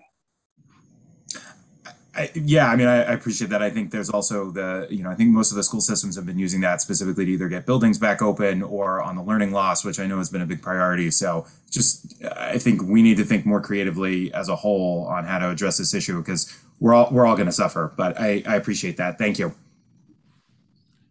Senator Eckert. Thank you very much, Madam Chair, Mr. Chair, and Mr. Secretary. Thank you so much. It's overwhelming down here, and you're exactly right. There's a workforce shortage everywhere. We've done an economic tour around our jurisdiction, and a lot of units are having to shut down part of their operation because of lack of workforce. And I know you've sent down to each of the jurisdictions a big chunk of money. And I don't know if there's any way that you can push, or if the state side is pushed out to get that money out, because it seems like it's sitting, whether we want to get some expedited community health workers to help with vaccine resistance, or whether it's getting another program and workers up and running. It seems to be that the money's kind of just sitting, and there's no action on it. And I guess my question to you on the next question would be, I know you have a list of helping some of the smaller municipalities, and that's much appreciated because that's helpful for our infrastructure, wastewater treatment, and some other issues, water issues. But are you doing that same kind of reaching out and working with some of our smaller rural counties? Because it seems to me that, again, we hear that there's funding there, but then that is not getting all the way down to where the people who need those funds. So my question again, are you doing any of that support and inventory with our counties as well as our municipalities? And then is there any help available to them? Just or instructions or a reminder through communication chains, to get the funds out to where they need to be. Okay. Keep in mind, Senator, that last year, when we had the first tranche of money that came through from the federal government, a certain portion of money was allocated to the governor, and it was his decision to go ahead and share that with the local governments. If I'm not mistaken, 5 county governments had direct access to the Treasury. The other 19 didn't, and the governor made the decision to send that money to those counties. We made, again, this was very early on in the pandemic, so we made the decision that half of that money had to be allocated toward health-related expenses, whatever that might be, and we did that. Then the counties requested, and they did receive, the balance of the funds. Just a check was, or electronic draft was sent to the counties themselves. Not all states did that. A lot of other jurisdictions, the counties or the governor kept those resources internally. And so they didn't have that. With this recent batch of money, it's all direct, and more of the counties had a direct access, and they have to account for it too, but they're still getting resources along those lines. Now, the counties, for the most part, more so than the municipalities, they have some level of financial astuteness and capacity and professionals that are dealing with it. They might, Caroline's counties and Dorchester County might not be certainly as extensive as Montgomery or Frederick, but they still have professionals in that room. On the MML team, some of those didn't have anybody that was doing it other than the treasurer, who was a county councilman, who basically had to balance a checkbook and submit certain reports. And we see also through some of the audits that we get when some of those municipalities or corporations, I guess, have failed to meet certain audit trails. So I think they have a higher threshold and a higher expertise to be able to accommodate some of it when they had questions. Particularly, we were on top of them. When I say we, I mean DBM. We were on top of them, the 19 originally, because we sent the monies out and we made them sign an agreement that said, if there's any type of violation based on the federal audit that comes through, we're going to remove it dollar for dollar from your income tax allocations. Therefore, we gave them the spreadsheet as to how to account for it. We answered questions. I know you answered an awful lot of questions as to what was eligible, what's ineligible, and things along those lines. So if somebody gets down to a corner or something like that, we're happy to answer them or help them along any way we can. Our mission is always and has always been to try to get resources from the federal government, directed at the local level so that it can be delivered in regards to the pandemic. If it's a local health department, if it's a transportation issue, if it's something we can do with some of our staff at that level.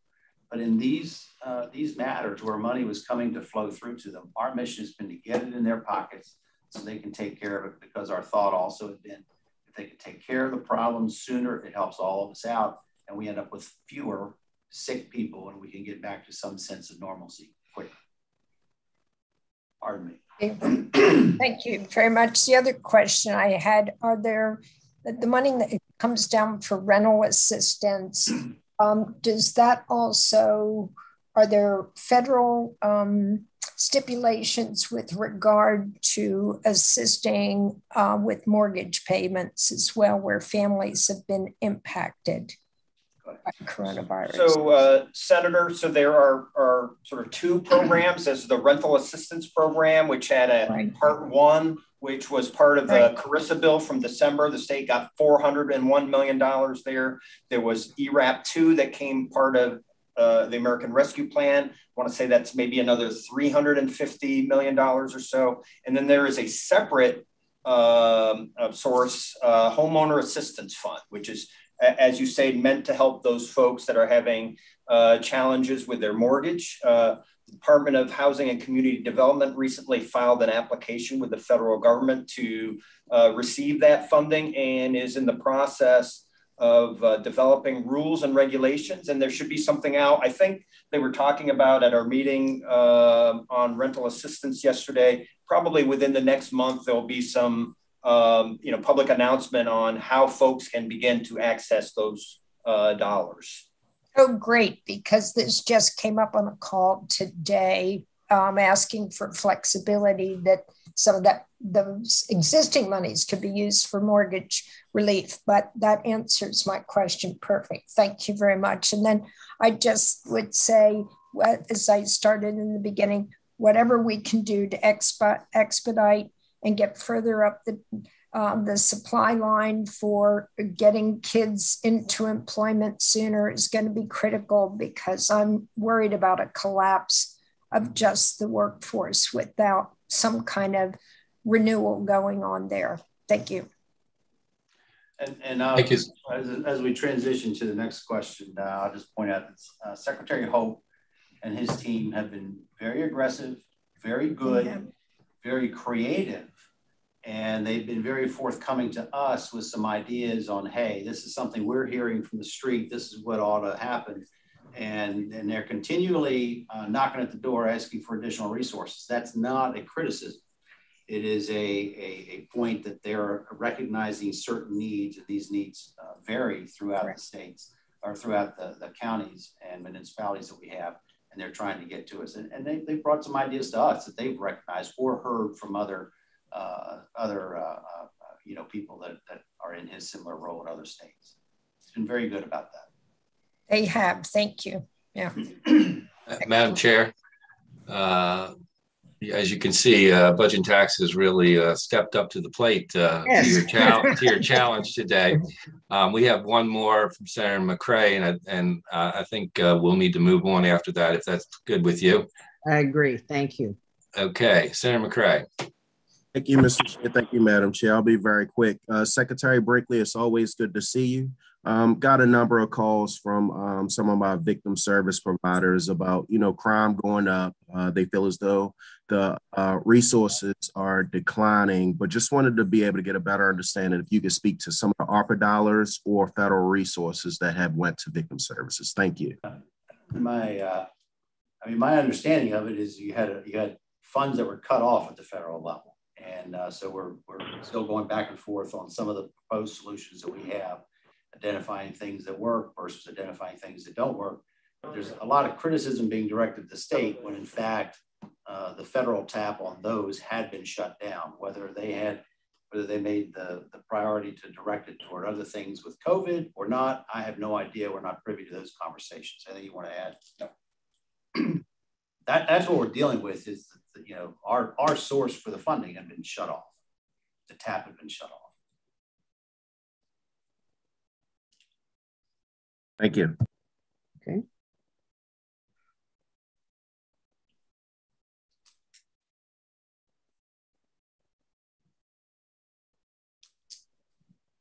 I think looks like he's frozen. Yeah, I think so. Well, we have one more presenter. There he's back. Yeah, we have one more. Thank you all, and again, Madam Chair, Mr. Chair, I see he's back. Feel free to email us, and we'll help in any way we can. Our mission is to just make sure that we have a back and forth. We're going to hit some roadblocks or some road speed bumps every now and then, but our mission is to make sure that we get the state back on terra firma, I guess is one way to look at it. But at the same time, Maryland has done much, much better than other states in dealing with this. And in fact, if anything, a lot of them are calling us up to say, hey, how'd you get there? Thank you. And by the way, I just want to close this out by saying that our joint, the chair of our joint committee on federal relations, Delegate Carr, had to drop off. He had a couple of questions. I will forward them to you, Mr. Secretary. I think you actually answered one, but I want to make sure that you get those questions answered for him. So thank you. Thank you. Stay safe. Thank you, Mr. Secretary. We're going to go on now to the segment from the Maryland Association of Counties. Kevin Canale. Right. Mr. Chairman and Madam Chair, Kevin Canale here on behalf of the Maryland Association of Counties. Thank you so much for having me today. And I want to start off with a big thanks to Senators Cardin and Ben Holland. I have to say, both of whom have been incredibly responsive and eager to hear from county leaders and their concerns. And we're fortunate to have that direct pipeline. I can tell you that's not the case in every state. And the importance of that direct connection is really, really apparent in times like this. We're also really grateful to DBM for their partnership. We certainly view ourselves as a partner in sharing and serving our shared constituents, and they have been very informative and helpful along the way in working with us and helping us to navigate some of the federal requirements as well as the requirements installed by the state. So today I'm here to talk about ARPA and federal funds from a county perspective. I think DBM did a really good job breaking down sort of all of the specifics, but I'll talk a little bit more about the mechanics of the program, some of the nuts and bolts, and then I'll talk about where counties are today and some of the important considerations, challenges, and progress that we've made in getting these funds out the door to the people who need them most. So to start, I'll frame this conversation, but I think I have to remind everybody that county governments have really been on the front lines of this pandemic, throughout the pandemic, from addressing the immediate health and safety concerns to providing households and small businesses with needed assistance, to ensuring that our residents have all of the most important and up-to-date information, and then also to standing up robust testing and vaccine operations. We're extremely proud of the work that counties have done throughout this pandemic, and it's really been an all hands on deck effort. So when it comes down to county ARPA funds, the American Rescue Plan Act provided $65.1 billion in direct aid to every county in America. That is through the state and local coronavirus fiscal recovery fund. That's part of ARPA. In total, Maryland counties expect to receive approximately $1.7 billion in direct federal aid. And for counties, that comes in two tranches, 50% this year, 50% next year. And importantly, all of those funds need to be spent down by December 31st of 2024. So what is the money used for? What can we use this money for? Sort of a moving target as Treasury continues to revise its guidance. But really, this funding is for essential immediate health and economic concerns, but also for helping to foster an equitable recovery through long-term sustainable programs and projects. And really, it's about building resiliency for uncertain times ahead. So we're talking about important things like relief for households and businesses, vaccination and testing and PPE. We're bolstering social safety net services, public safety, mental and behavioral health, and then, of course, making necessary investments to improve access to clean drinking water, investing in wastewater and stormwater infrastructure, and of course, closing the digital divide, which we know is top of mind for everyone. We also want to make sure that we can address some of the systemic public health and economic challenges that have really contributed to the unequal impact of the pandemic. So when it comes to administering these funds that are sent directly to states and counties, the U.S. Department of Treasury has been overseeing and administering this process, these payments, this aid to state and local governments. It's been a massive undertaking, and you have to give Treasury a lot of credit. They came up initially with the general outline of ARPA and eligible expenses, reporting requirements and whatnot. And they've been regularly updating guidance for things like the eligible use of funds, compliance, and reporting. This summer, they published an interim final rule, and we expect a final rule to come out this fall. I will say, normally, because of the rapid nature of how this had to be rolled out, this is how it's supposed to work. Treasury is supposed to set the initial guidelines, or whomever the federal government partner is, and then they're constantly in contact with the folks on the ground who are implementing these programs, which in this case really are state and local governments.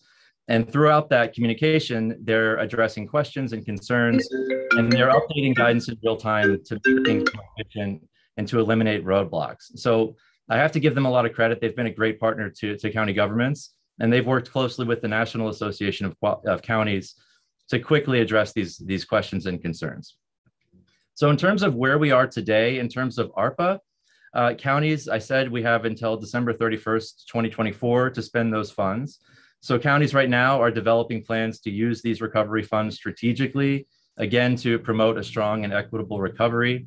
We're very focused, like you heard from Secretary Brinkley, on a public and transparent process. We are gathering community input from nonprofits, from members of our community, other stakeholders, through public surveys, websites, forums, et cetera, and so forth, so that we can make sure we're really taking a holistic approach in how we decide to allocate these funds to do all those things I said we need to do. And so some of the important considerations and challenges here, number one, I've mentioned it, the evolving guidance and compliance. Again, Treasury is doing a great job, but they don't really have a manual for ARPA. They've been doing this through revised FAQ documents, which is highly unusual for a program like this. But again, it's really important to make clear that they almost have to do it that way because there was just no time to get this up and running with all of that input already embedded in the process. Another thing that we're trying to make sure we do is maximizing every dollar. I mean, you can only spend this money once. This is not ongoing funding. So we really want to make sure that we're thinking about this as a one-time expenditure and making sure that we avoid long-term operational costs because, again, this money is going to dry up eventually. We're also trying to avoid duplication of efforts, so with ARPA dollars not covering the same things that maybe other federal resources are already covering. So there are a lot of moving parts in that regard. We have multiple buckets of money, right? We have the CARES Act, which was all the way back, seems like 10 years ago, but it was just last year in March. They passed the CARES Act. We have CRF funds. That money expires December 31st of this year. And so trying to figure out each bucket has different eligible uses. Each bucket has different expiration deadlines. And so really trying to make sure that we're spending the money that expires the soonest first, getting that money out the door so that we don't lose it. And that also becomes complicated. I think it was mentioned earlier, maybe from Senators Cardin and Van Hollen, that one of the big things, the unknowns, is that we do have a massive infrastructure bill pending in Congress. It's well overdue. We're excited about the prospect, but from a county perspective, when you're trying to decide how to allocate ARPA funds, some of the uses are for water and stormwater infrastructure and for broadband, all of which would be included in a new infrastructure bill that could come down the line. So you don't want to book ARPA funds for things that you may be getting soon in an infrastructure bill. So trying to put all these puzzle pieces together and make sure that we're doing this in the most efficient way possible is certainly something that has been challenging. Multiple deadlines, multiple rules and regulations for different pots of money certainly is not something that is ideal, but we're getting through it, and I think we're making a lot of progress. So when we talk about getting money out the door, specifically, I know we're interested here in eviction relief. DBM provided a good overview of ERAP funding. Some counties with populations over 200,000 received direct money from Treasury to deal with this. And DHCD is administering the rest of the money for the rest of the counties with populations of under 200,000. This is a big undertaking. It comes with a lot of challenges. And I'll go through a few of those and talk about ways that we're trying to mitigate them. So initially, there were a lot of questions regarding applicants needing to prove a COVID-19 related loss. A lot of confusion and inconsistencies about what that meant. And I think that complicated things, at least initially. I mentioned earlier the challenges with multiple funding sources, multiple buckets of money, each coming with its own requirements and spend down deadlines. This certainly requires additional staff, additional training, and grant writers and folks who understand this stuff and can really get into the weeds. They're a hot commodity right now. And so it has been challenging in some counties to find and recruit the people that can handle this and know what they're doing in terms of such a massive undertaking. Those folks are hard to find. It also does, those multiple buckets of money, I think also it's fair to say that's created some confusion about actually how much money's gone out the door. Some counties at the onset of the pandemic set up their own eviction relief programs with county money. So we're still drawing those down. We're also still drawing down, in many cases, CRF funds from the CARES Act, which again, those must be spent by the end of the year. So I think when we look at the amount of ARPA money and rent relief, eviction prevention money that's included there, some of this other stuff may not be included in the dashboard, if you will, that the state is using to sort of tell us how much money is going out, because that's not necessarily accounting for county funds that were already in place and we're spending those down, and then also making sure we get the CARES Act done, CARES Act money out the door fast and first, because that has to be spent by the end of the year.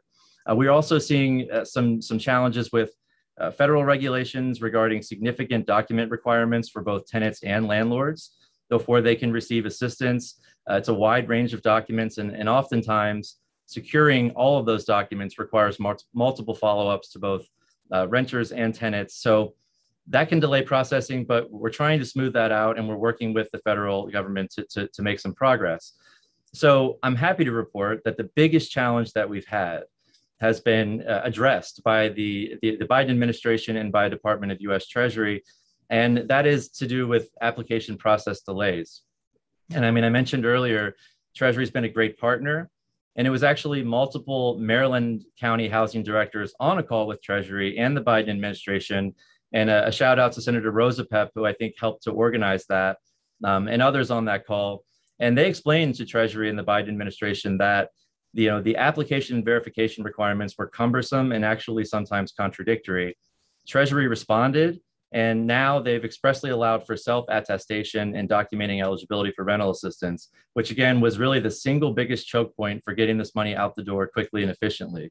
So I think that's a really important piece of this puzzle, and it removes a lot of the major roadblocks to getting this money in the hands of people that need it the most.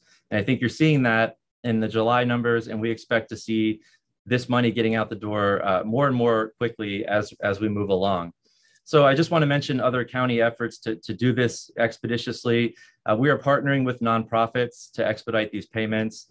This is something I equate to the census efforts and vaccination efforts. We're trying to make sure that we are in touch with those trusted community partners. Those are the people that can reach the hard to reach populations. And often those hard to reach populations are going to be the least likely to reach out and seek help. And so they may not trust the government, but they may trust people in their community, maybe at their house of worship, maybe at the Lions Club, wherever it may be. We want to make sure that we're getting the nonprofit community engaged with the people that need it most. And we've really been partnering with them, and they've been great partners for us. So we're also working closely with district courts. We're receiving dockets for failure to pay rent cases before they're heard. And then we're providing staff to contact those landlords and clients prior to the eviction hearing and prioritizing assistance for clients with pending evictions. We're also encouraging landlords to batch applications for multiple tenants and then submit them so that we can speed up that application process by filing multiple applications at once. We're also making sure to engage with targeted marketing, advertisements on buses and other media to make sure that people know about these resources that are available to them.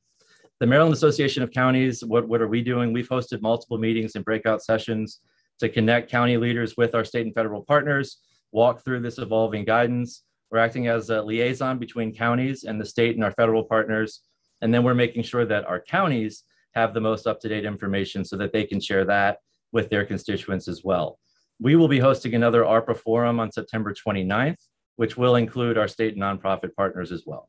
So I'll wrap up with this. There's no doubt that there were challenges in building the assistance infrastructure needed, to get these funds out the door quickly to eligible households from scratch, right? Nobody's ever done this before. It's a big undertaking. But the data that we're seeing is encouraging, and we expect the September numbers to look even better. Counties remain focused on getting help to people that need it most. When it comes to rental assistance, that's both tenants and landlords. And we remain committed to working closely with our state and federal partners to streamline this assistance and for prioritizing a swift, robust, and equitable recovery. So, Mr. Chairman, Madam Chair, I will leave it there, and I'm happy to answer any questions. And again, I appreciate the invite, and I do want to express appreciation to you all, as well as to DBM and our federal partners for really being wonderful partners for us to try and help as many people as we can and get this money out the door quickly. Thank you. Very good. Any questions? I tried to put my hand up, but it didn't go up. Jim Roosevelt. Okay. Yes. Good, Senator.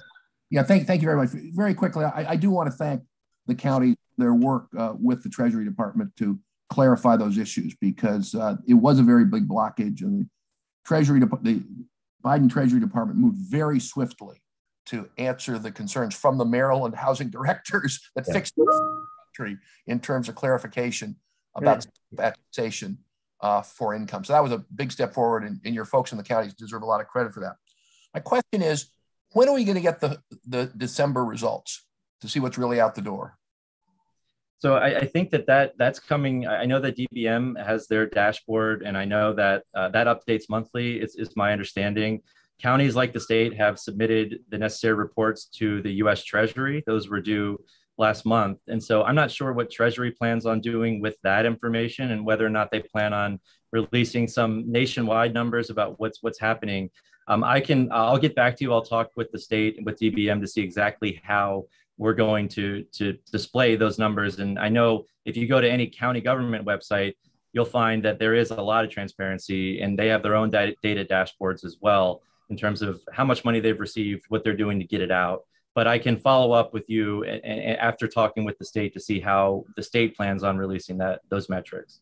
Yeah, I think all of us would appreciate it if we get the Maryland numbers as soon as possible after the end of September. Thank you very, very much. Thank you, Madam Chair, Mr. Chairman.